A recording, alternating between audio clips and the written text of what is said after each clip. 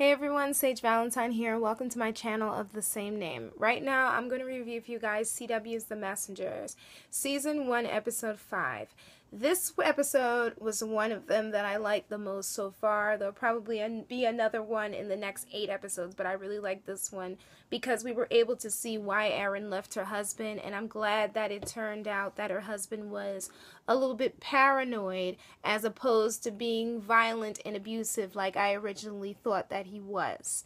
Now, as far as this season goes, or this episode goes, there were a lot of parts that I really liked. I liked how that lady, the homeless lady, turned out to, I guess, be some sort of helper, but she's not interfering with what the messengers are doing, but at the same time she's watching them and she's happy about what they're doing, and she appeared to Peter, and she basically gave Peter some clues. So now we know that there were previous messengers who tried to save the world and they ended up failing. So at least we got some background on that. Then in this episode, we were able to see Peter and Nadia kind of bonding because they're around the same age. And it was pretty funny when Nadia was taking a shower and Peter walked into the shower, and then Nadia was finally able to witness what it is going on with Peter and the rest of the group. And at first she didn't believe Peter when he told her that basically he was an angel. But after seeing him pull that car, now she understands that this kid is an angel. And that so is her uncle and everyone else that he's around. Now, as far as the devil, always busy, they gave him even more of a responsibility this episode because he was a cashier at that casino. He was telling stories to the kids at the library, and I was like, you know, that voice sounded familiar. Then I was like, okay, that's the devil sitting up there. And then he tried to play Good Samaritan with Erin, but Erin wasn't as easily led as everyone else, because I don't know what it is, but Erin to me seems different. I think that if I was going to say what character was the weakest towards the devil, it would probably, in my opinion, be Vera, because she's not too keen about, like, God and religion. Not that there's anything against that if you don't believe in anything. I'm not here to judge anybody about that. What I'm saying is that he looked at her as an open door because of her son. And then there is probably Joshua, because at this point Joshua's a little open as well, so I'm sure the devil's going to find a way to mess with him some way, somehow, and I'm wondering how he's going to do that in a future episode. Another thing that happened during this episode too was when the group thought that originally this random dude in this random group, or like this random, like, he looked like he was like a stockbroker with some type of Ponzi scheme or something, and he turned out to not be as evil as they thought he was originally.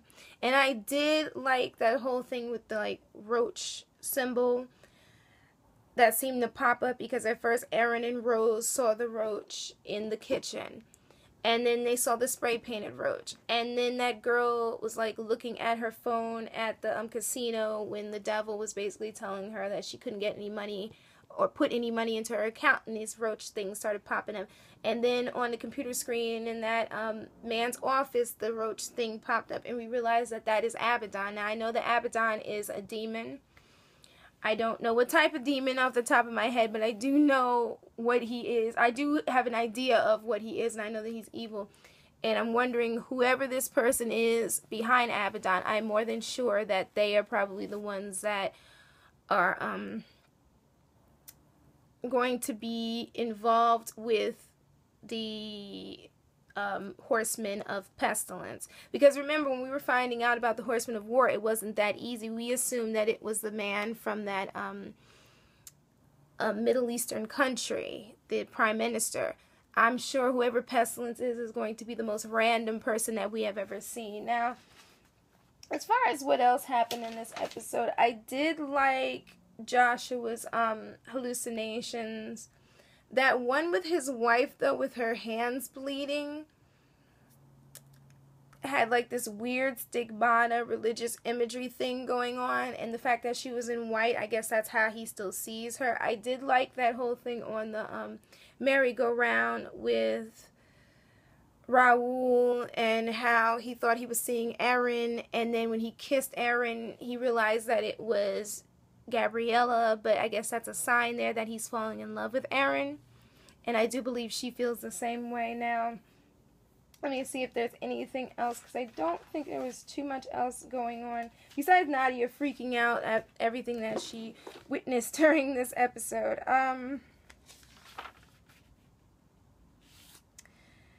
There's actually two things that I did want to discuss. Okay,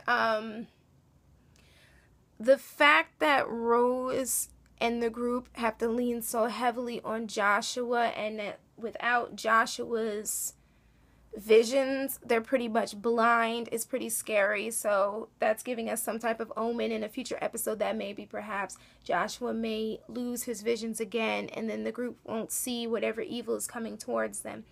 And then there's that thing at the end when Erin's nose was bleeding, because if you remember during the episode, the Horseman of War mentioned something about, it was either the Horseman of War, or it might have been the devil, who mentioned something about there being one less angel. I don't know if I heard it was a her. For some reason I thought it was a her, but I'm wondering who could it be. But it was pretty funny how Erin's nose bled.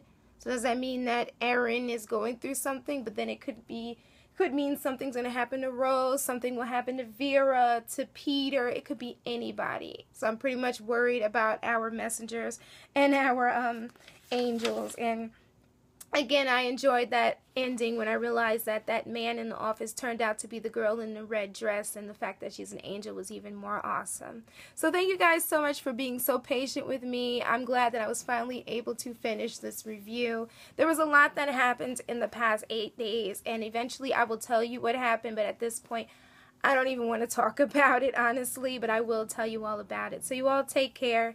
Hit me up at SageValentine at Twitter and Google+. Hit that subscribe button.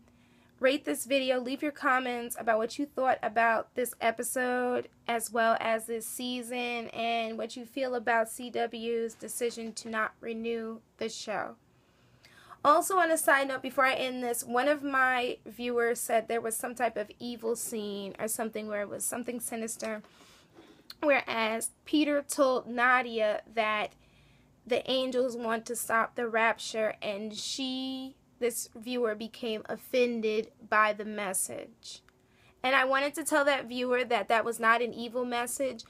Basically, these messengers are here to stop the apocalypse, and every single solitary, from A to B, part 1, part 2, part 3, that's going to lead up to said apocalypse. In no way do I see anything that's evil. That does not mean I'm going to discount what you're thinking, but I did watch the scene over and I realized what he was saying, and maybe it was written a different way, but in the beginning they mentioned that the sole purpose of these messengers is to stop the apocalypse as a whole. Everything. Prevent it from happening. Because once the rapture happens, the demons come right back on up, or right up, and they take over the earth pretty much. So that's what I perceived happened in the episode. And I do respect this person's opinion. Unfortunately, this person no longer wants to watch the show, which is pretty sad, but you guys take care. SageValentine here, signing off, and I will be watching the next episode at 9 p.m. I love you guys. Bye, guys. Bye.